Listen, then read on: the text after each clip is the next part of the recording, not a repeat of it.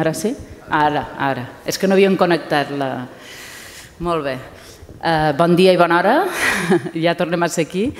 El professor Heylighen, teniu el seu currículum aquí, un currículum molt reduït, evidentment, perquè vam haver de retallar. És professor a la Universitat de Brussel·les i, com comentàvem ahir i vam fer una mica de resum de la seva feina, es dedica a la recerca interdisciplinària i transdisciplinària i té un grup de recerca que s'anomena Evolució, Complexitat i Cognició. Ens ha semblat molt interessant de portar-lo aquí perquè tots els seus escrits intenta d'establir unes bases filosòfiques, epistemològiques, també conceptuals, terminològiques per a la complexitat. I aleshores li agraïm molt que hagi accedit de venir a parlar a la Universitat de Barcelona i li cedeixo la paraula perquè segur que el temps l'aprofitarà millor ell que no pas si estic aquí perdent-lo parlant d'ell. Moltes gràcies. Fins ara.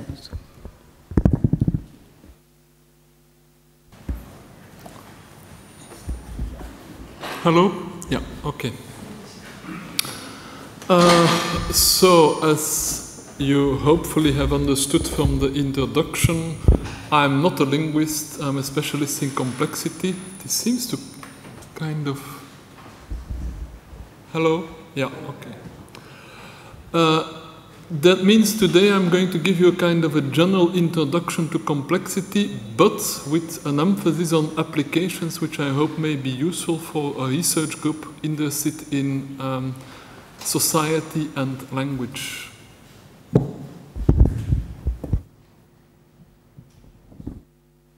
Hello? Yeah, that's better. Complexity is a very complex domain. Yeah, it doesn't seem to be much better now. It means I will have to, of course, summarize to go about the most important concepts that I believe are important, and then I will discuss a number of concrete applications summarily, briefly, but just to give you kind of a feeling, kind of a taste of what the implications might be for communication and for language in particular.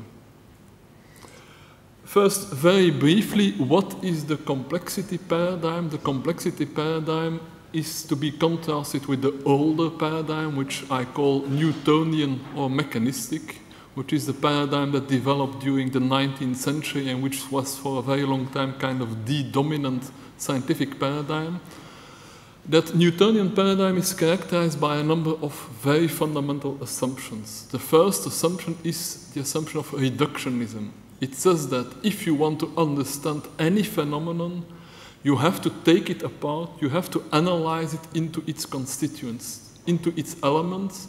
If these elements are still too complex to understand, you need to take them further apart into smaller constituents, and you do that until you go to the basic constituents, which then typically are atoms or particles. At that moment, you are ready to understand the system. The complexity paradigm, on the opposite, tells you that you cannot understand a system just by taking it apart. Taking it apart can help you understand certain aspects, but the system as a whole is more than the sum of its parts. The system as a whole has certain properties, so-called emergent properties, that you will not find by looking at the parts. A second basic assumption of Newtonianism is that at bottom the world is deterministic. If you have taken your system apart up to the level of the particles and you know the positions, the speeds of those particles and the forces that work on them, in principle you can predict the complete future trajectory of those particles, so you know everything that could possibly happen. The world is determined, there is no choice, there is no uncertainty. Again, the complexity paradigm says the opposite. The complexity paradigm says that the world is basically uncertain. It is, to start with, far too complex for us to take it apart. And second, there are all kinds of mechanisms like chaos, like quantum uncertainty, like stochastic interactions that make that we will never ever be able to predict the trajectory of a complex system. Third basic assumption of Newtonianism, which is that at the bottom, reality is based on matter.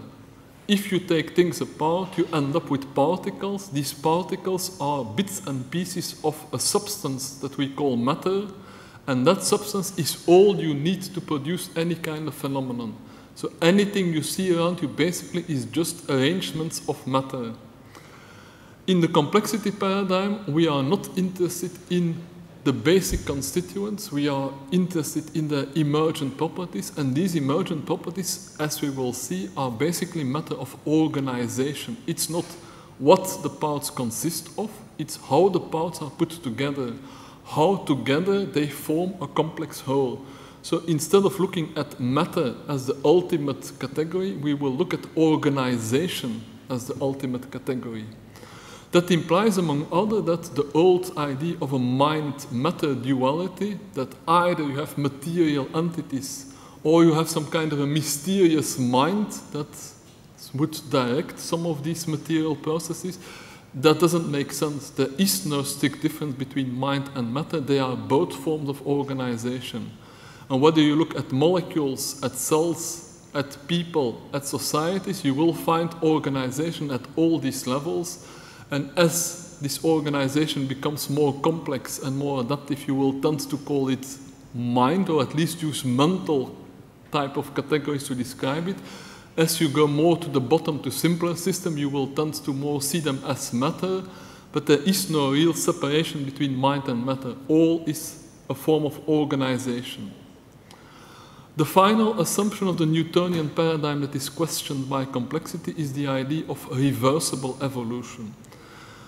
In the Newtonian paradigm, all change we see around us is basically just movement. The particles move from one state to another, and that movement could have gone in one direction, but it could just have gone in the other direction. Every change is reversible. You can move from A to B, or you can move from B to A. It's essentially equivalent.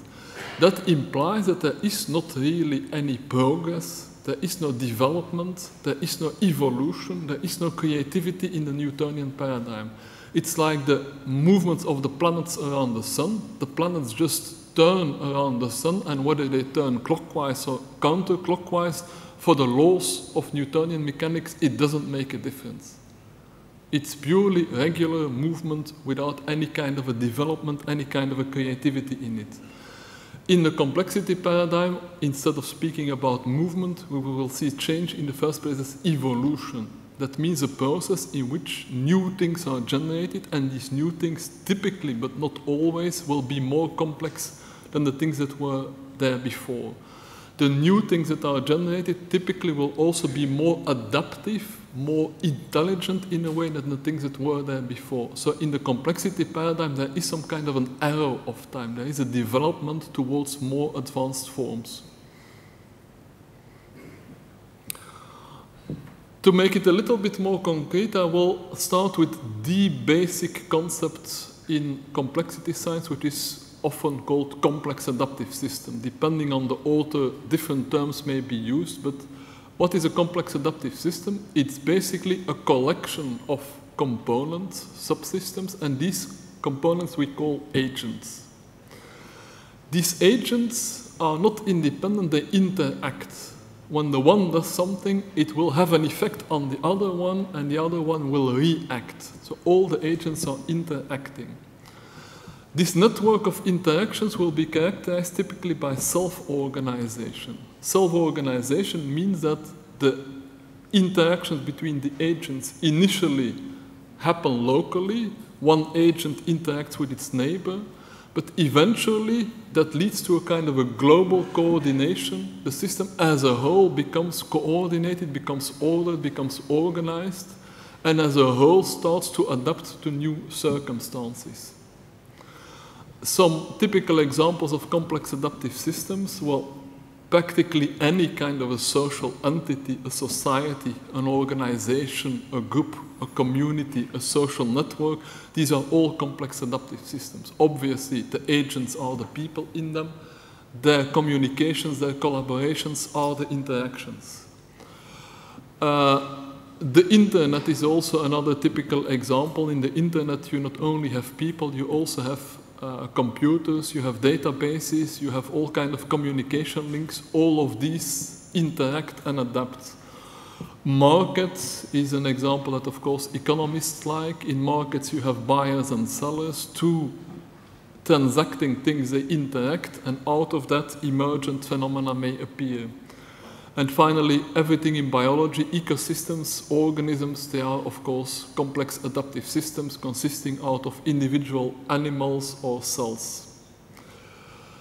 On to the notion of agent. An agent is a very general notion that could apply to a molecule, to a cell, to a person, or to an ant. In this case, since I will be applying to social systems, I will basically speak about the social variant. That means I assume that an agent is a person.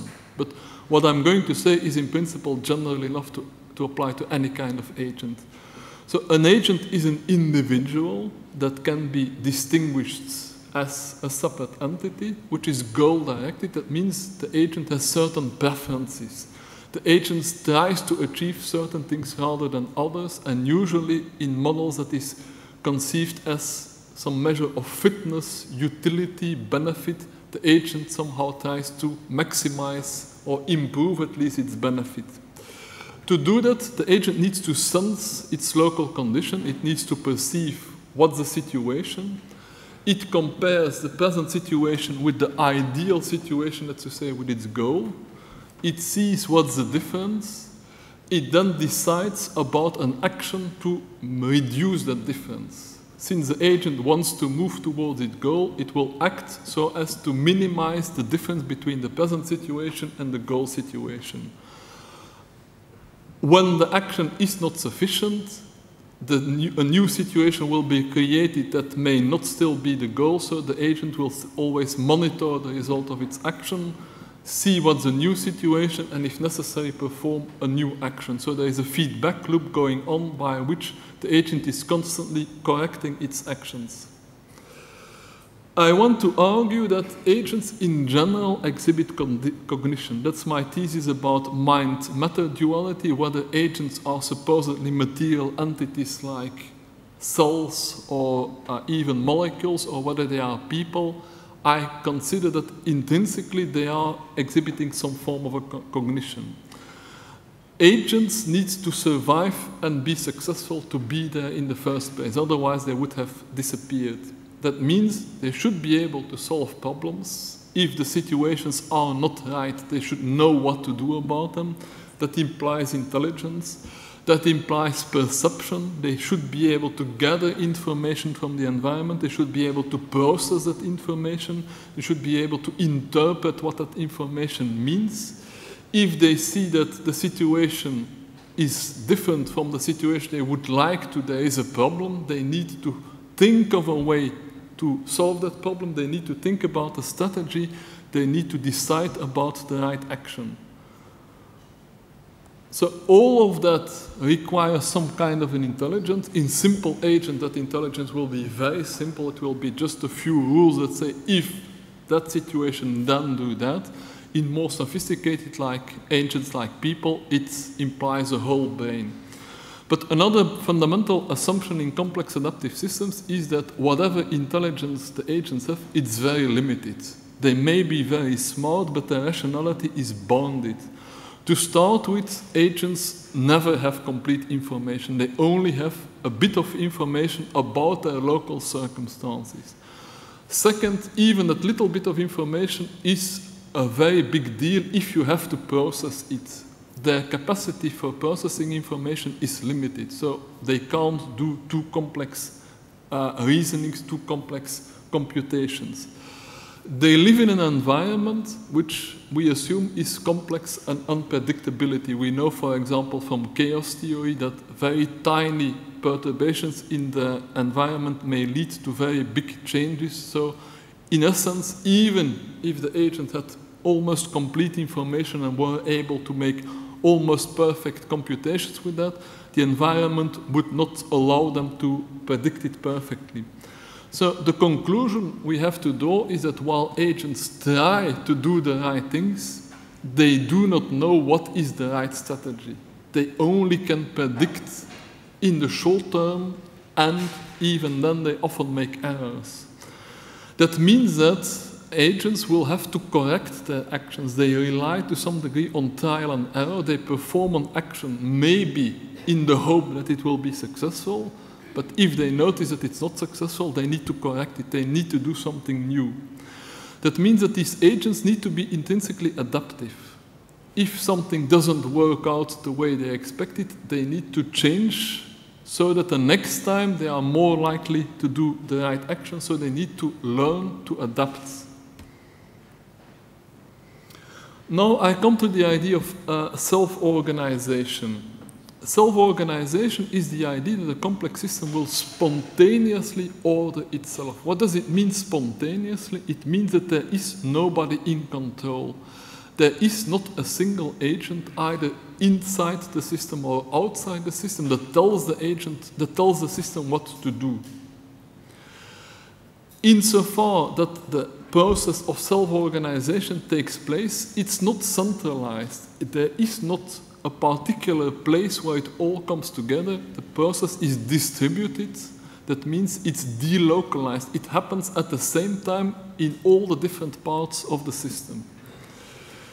That leads to a kind of an emergent order, and this emergent order, a typical property is that it is robust. Robust means that if things go wrong, if perturbations, if errors happen, that order will not typically fall apart easily.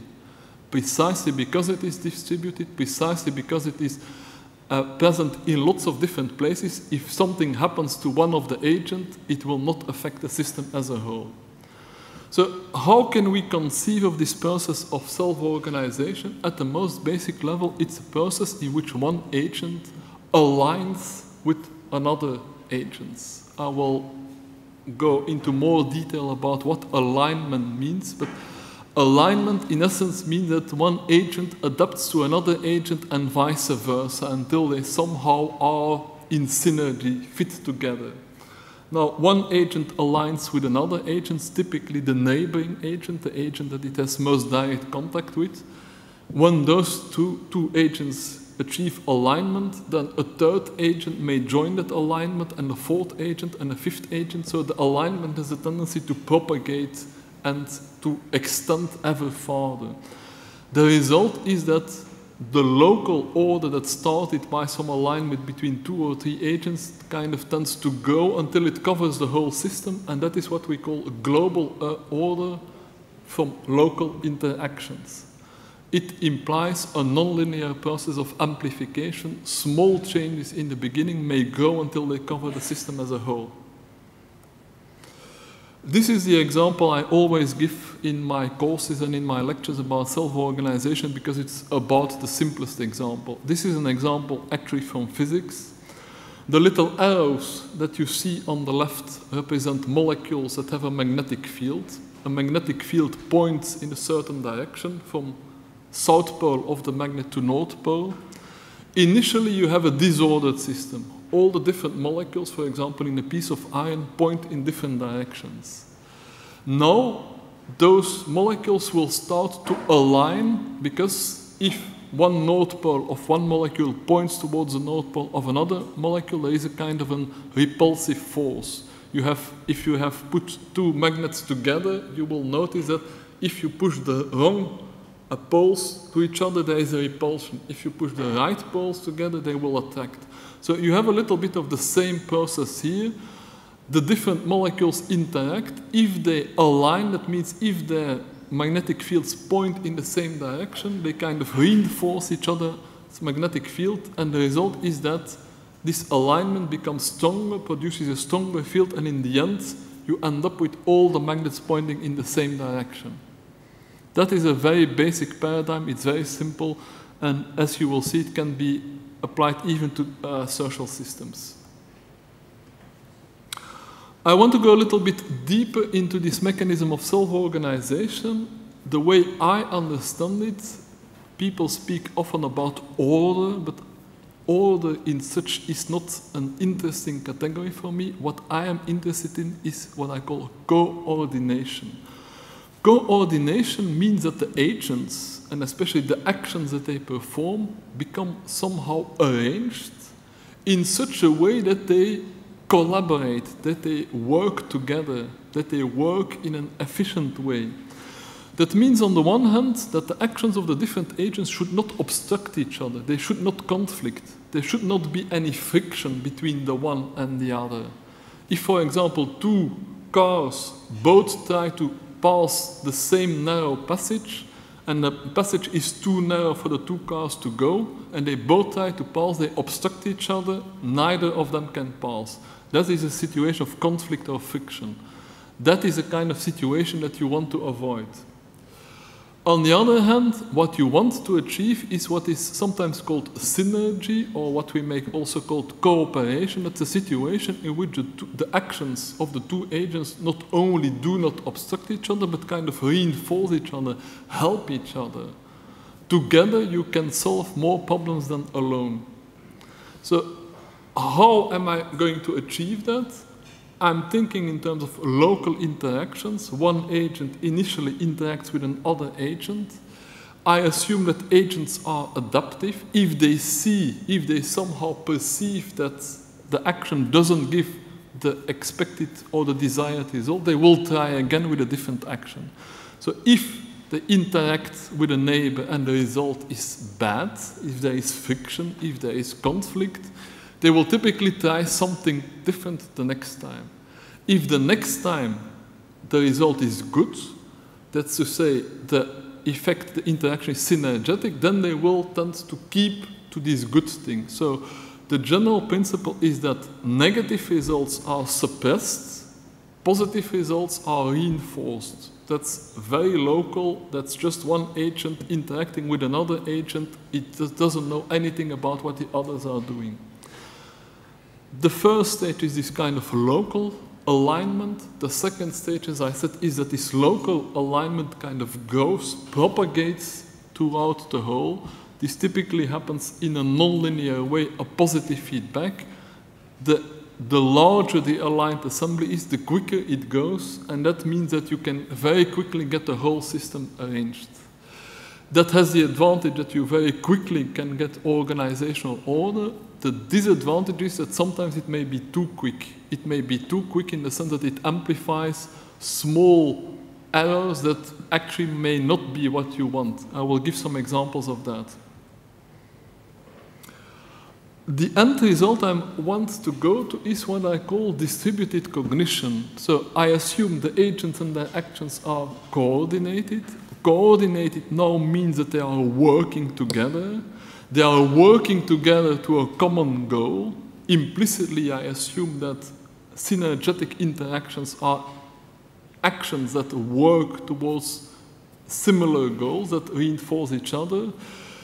And since I assume that any agent is intelligent, I have now created a kind of a super agent, an agent consisting of coordinated agents. That super agent must itself exhibit cognition, must exhibit intelligence. That intelligence is what we call collective intelligence. It's an intelligence that is typical for the group, for the system as a whole. It cannot be reduced to the intelligence of its members. I assume that the group as a whole has a form of intelligence that the members do not have. I use also the term distributed cognition to be able to analyze this a little bit more precisely. When I speak about intelligence, I mean in general the ability to solve problems. When I speak about distributed cognition, I'm looking in more detail what happens where. So if agents together have to solve problems, it means that one agent maybe needs to do one thing, and another agent needs to do another thing, and a third agent needs to do a third thing, and they need to do that in a certain place, at a certain time. That's the problem of coordination. So distributed cognition is the idea that the problem solving is distributed, is separated in different subtasks, and that the right agent does the right task at the right moment. in the end, I assume that all these subtasks together lead to one global solution. So this is a kind of a graphical depiction of how a distributed cognitive system could work. Assume that this is an organization, let's say a research center. You see information coming in, that information reaches certain people within the organization. These people partly process that information. They maybe make some decisions, maybe add some insights, maybe reformulate it in a different way. They pass on their partial solution to somebody else, to one or more people who make further decisions, who make further processing, who may use some of the tools like books or computers to help them process this information. And in the end, the decision is made, some actions are performed by some of the people in the system. So what you see here is one global system. Here is the incoming information, that's the situation as experienced by the system. Here is the outcoming information. Can you see that? Yes. The outcoming information, these are the actions performed by the system. So looking from the outside, this is one integrated system. Looking from the inside, it's actually a network of lots of different agents doing different things. So that is kind of the ideal I would like to get to. Unfortunately, as you see with my transformation from a file on the Macintosh to a file on the Windows, some of the pictures haven't come through, but these particular pictures are not so important, so we can miss them. What I want to explain here is the notion of collective intelligence. So collective intelligence is simply the idea that as a group, as a collective, we can be more intelligent than individually. And the typical example, and that was one of my pictures, are social insects. Individual ants, individual bees or termites are very stupid creatures. They know hardly anything, yet together they can do quite intelligent things. They can build very sophisticated nests. They can produce kind of maps of their surroundings with trails of pheromones that point to all the important things. So we know that collective intelligence exists. On the other hand, it is not necessarily so that a group is always more intelligent than its members. There are also exceptions, what I might call collective stupidity, which I will also give some examples of. Here I want to refer to a very interesting book by an author called James Surowiecki, and the book is called The Wisdom of Crowds. He has, in a very readable style, not at all technical, reviewed quite a lot of examples of collective intelligence, and most importantly, he has tried to formulate requirements, the most important things that you need to achieve collective intelligence. And there are 4 requirements. The first one, in a sense, is the most obvious. It is diversity. If you have a group consisting of different individuals that together should exhibit collective intelligence, then you want those individuals to be different. If all these individuals would be exactly the same, it would mean that they would know exactly the same. It would mean that they could solve exactly the same problems. It means that together they would just solve the same problems as they would have done individually. What you want for a collectively intelligent system is that your different individuals have different knowledge, have different experiences. The one knows something about one topic, the other knows something about another topic, the third one knows something about a third topic, and by grouping all that knowledge, all that experience together, you may hope to get something that's much more than they could have done individually. But that immediately puts you for a problem. It's not sufficient to have lots of experienced people together in one room. You need somehow to get that information out of their heads and to synthesize it into a collective solution. That is a problem that Surowiecki calls aggregation. Aggregation is actually the most difficult part of the whole collective intelligence problem. There is one case in which it works very well, that is if you have to make a quantitative decision. And a typical example is you sometimes have this in games. I put a very big pot here that is full of beans, let's say. And I let people guess how many beans are in the pot. Of course, nobody can guess exactly how many beans there are in the pot, but everybody writes a number like, let's say, 534, 728, 1005. And then you collect all these numbers and you make the average, and what turns out, if you make the average of lots of different guesses, that average typically is much more precise than any individual guess. That is one very simple example of collective intelligence. The reason is that all these people have some experience with maybe guessing what might be the number of beans in a jar, but they all have incomplete information, they all have biases, they all have limited perception, but because the one has another perception than the other, they tend to compensate the one for the other, so if you just average them, you get a good solution. So averaging is a very simple method of aggregation that works very well, but it only works if you have a single number. It doesn't work if you have to make a decision about, like, for example, what should be the strategy of our company for the next few years. Third requirement of Syrovieck is independence. Independence is basically the idea that when the agents together come to their solution, you should not allow some agents to kind of dominate all the others. That typically happens in meetings. You have a firm, you have a meeting about the future strategy. It's typically the boss of the firm who will have the strongest influence, and all the ones below him who will tend to say, yes, yes, yes, you are right, whenever he suggests something. While they may have actually much better ideas of their own, but they don't dare to say them because he is the boss. So that kind of a problem is what you need to avoid, the problem that a small subgroup can somehow dominate the final result.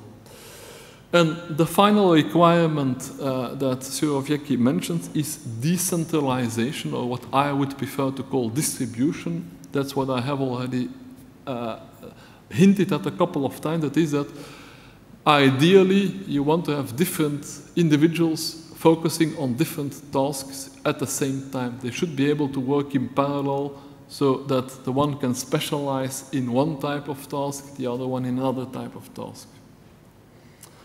Well, this was a picture just of some people discussing in a group. I just insert that here because group discussion is, let's say, the most typical way for hopefully developing something like collective intelligence, but it's not the best way. It's not the best way. Here I have inserted a slide with a couple of examples of empirical or computational studies of this process. There are lots of studies, especially in social psychology, in what is called group dynamics. Here I have grouped a couple of experiments and simulations that are more starting from the complexity paradigm. The first one, which is one that should certainly be recommended for anybody interested in language and complexity, that is the talking heads simulation, which was done by my colleague Luc Steels of the Free University of Brussels. Luc Steels is an artificial intelligence researcher who is also a linguist and who has been specializing the last 10 years in the evolution of language and who has been creating simulations of how agents can develop together a vocabulary, a grammar, a whole language. There's a second simulation that I will refer to. It's a simulation that was done by my colleague Frank van Overwalle, who is a social psychologist with some of my input. It's called the talking nuts simulation, like talking heads. The previous one, it's clear that there is some influence, but the emphasis is different. It's different types of agents. It's a different style of interaction. There's also a very interesting experiment that I will say a little bit more by Lyons and Kashima. That's an experiment in which a story is passed on from person to person. And finally, there is an experiment that is still being analyzed. That's an experiment that I set up together with a student of mine here at Biebout, where we will see there was a group discussion that exhibited collective intelligence.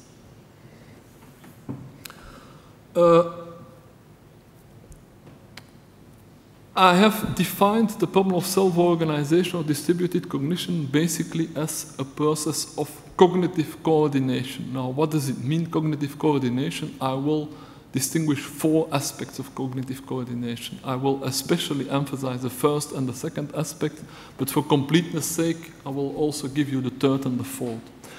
The first aspect of coordination is that the agent that interacts should agree about common standards. For example, if you communicate, you should agree at least about common words to designate the things you are speaking about. If you are, for example, traveling in a city, you should agree about basic traffic rules. For example, that you drive on the right side of the road and not on the left side of the road. In Britain, everybody drives on the left side of the road. That's okay, as long as everybody does the same. If some people drive on the right side, some people drive on the left side, that's a recipe for disaster. So there are a lot of situations where the first thing agents need to do is agree about a kind of a common convention, a standard, a way of doing things so that they don't misunderstand each other, they don't get confused, they don't get in conflicts. It has lots of applications. The whole of language is basically about reaching this kind of coordination. You need to agree about rules of phonetics, rules of vocabulary, rules of grammar. Otherwise, you won't understand each other. Also, the whole domain of politics, of morals, is about agreeing about laws, about norms, about ethical rules. All that is a question of consensus building. A second type of cognitive coordination is the one I was already speaking about, what I called aggregation. It's not just a question that you should agree about a single thing. You should also bring in lots of different points of view and try to get the best out of each one.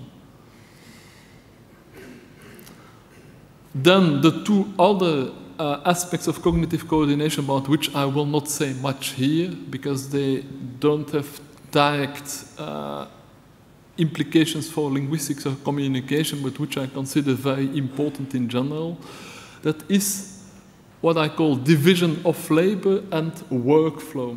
Division of labor is the idea that different agents perform different tasks at the same time. But that means that you have to agree about you do this, I do that. At the same time, simultaneously, different people do different things and there needs to be some kind of an agreement so that whatever needs to be done is done, and preferably by the person who is most competent to do it. Division of labor means that you allow agents to exhibit their specialization. The ones who are best at doing a particular task should do that task and vice versa. Workflow is the idea that tasks are not only done in parallel, simultaneously. Some tasks need to be done the one after the other in the sense that you first need to finish something before somebody else can continue the work. So here it's a question of sequential ordering. I do this task first, and then when I'm finished, you can continue with your task on the next one. So a problem that needs to be solved, that cannot be solved by a single individual, typically one person will do part of the task and then pass it on to the next person. I'll give you one example with building a house. If you build a house, you start by building the foundations, building the walls. Once you have the walls, you can put the roof. Once you have the roof, you can start on the inside of the house, starting to put electrical cables in the walls. You can also start to put tubes for the water and gas in the walls. The one task is specialized for electricians. The other task is specialized for plumbers. Well, the plumbers and the electricians can work in parallel. They are not obstructing each other. They both need to have a house that is free from rain. It needs to have a roof. But once there is a roof, they can start doing this task and they can work in parallel. Once they have put the tubes and the electricity in the walls, then somebody else can come to put plaster on the walls to finish off the walls. Once the walls are finished off with plasters, the walls can be painted. So you have different tasks. Some tasks are performed in parallel, like laying electricity and plumbing. Some tasks are performed sequentially, like plastering, followed by painting. I will not speak further about these types of coordination. I will speak mostly about the simplest type of coordination. That's what I call reaching a consensus, agreeing about standards. What is the dynamics there? I assume that agents have a position, they have a certain opinion, a certain idea on how to do things. And I assume that the agent in the group will start by expressing their position. Other agents in the group will hear, perceive that position, and they will be influenced by it. If somebody presents the same position that I already had, my own opinion will be reinforced. I will become more convinced that that's the right one. On the other hand, if he presents a position that's different from mine, I will tend to shift my position. I will tend to shift my position a little bit in the direction of what the other guy said. That is a very simple dynamics. So I assume all the agents express their position. They all listen to the positions expressed. And then in a second round, they express their new position. The new position as influenced by everything they heard. Typically, this new position will have shifted in the direction of the position that was actually most common, most frequent. So assuming that I have lots of different positions, A, B, C, D, E, and so on, but there are a little bit more agents with position A than with any of the other positions, it means that after everybody has listened to everybody, everybody will have moved position, but they will have moved a little bit more to the one that is most common. So next time they all express their new position, they will all have moved a little bit to A. They will again be influenced what they hear. That means that, again, they will be influenced to move a little bit more to A. And after each round, there is a little bit more movement to A. And typically, the end result is that everybody agrees on A. That is this kind of nonlinear amplification that I sketched about, even in the case of magnetization. So the typical result in this case is what I call homogeneization. The group kind of reaches a consensus, they all end up in the same position, and that same position typically is the one that happened to be the largest one. It may be that it was just a tiny bit bigger than any other position. That's not important. Because of this nonlinear amplification, the one that's a little bit bigger grows more than the others, and therefore you have this self-amplifying growth. It means that in the end, the ones that had a different opinion tend to give in because more and more others all say we should do A, we should take position A, and in the end, usually the last ones will give in and support A. That's a very simple dynamics. Usually it's a little bit more complicated. It's more complicated if the group is not really a homogeneous group, but there are subgroups, and the subgroups do not communicate as much between groups as they communicate within a group. That's, for example, the case of a language. You have two neighboring language communities, let's say two villages. People will much more communicate within their own village than they will communicate with the other village, especially if the other village is difficult to reach, for example, because there is a big river or a mountain in between the two villages.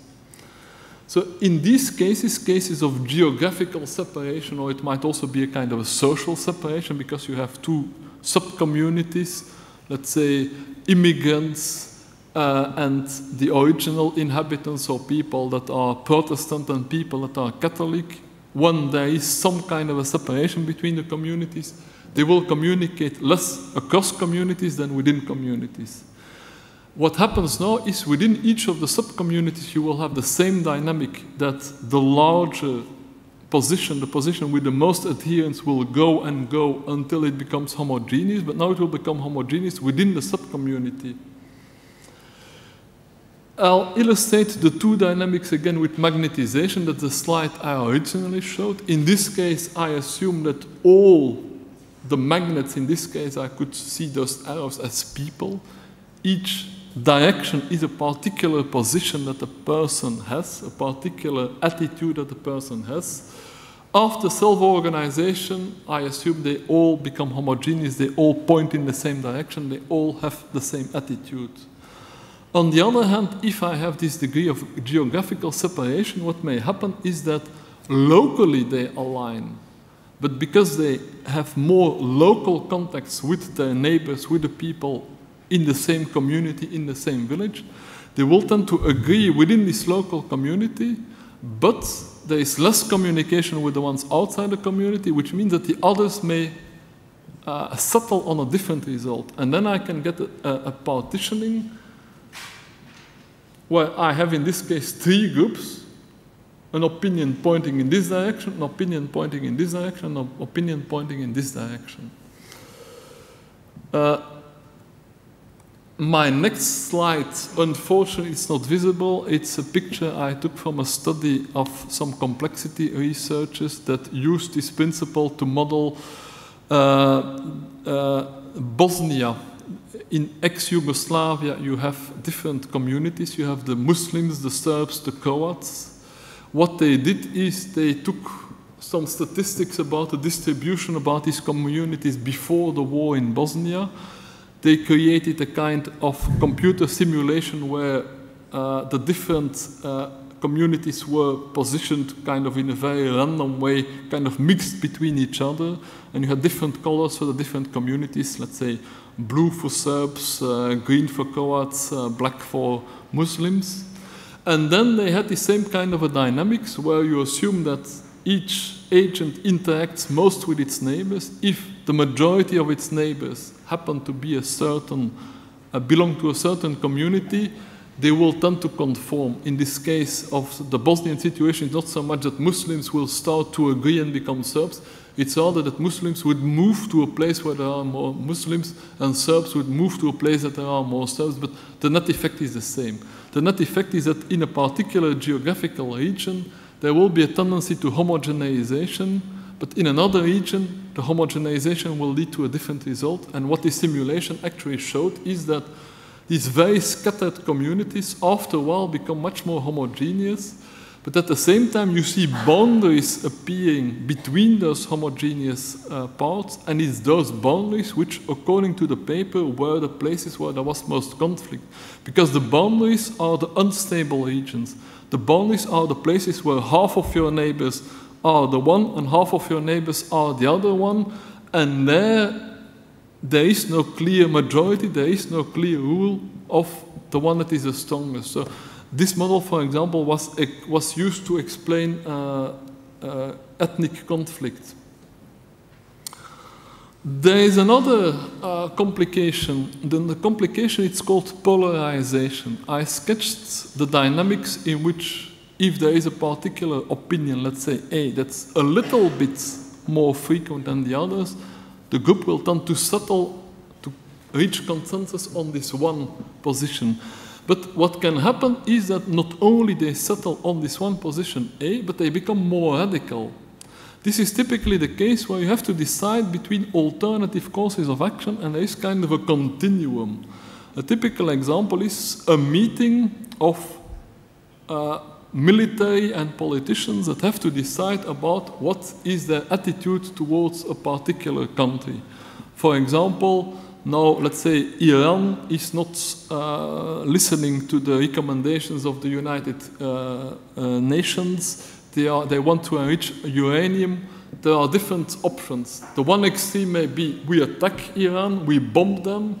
The other extreme may be we give in, we make peace to them, we give them what they want. These are the two extreme positions. In between, there are all kind of compromise positions, such as we put an embargo on them for certain things so as to put pressure on them. So they are all kind of intermediate positions.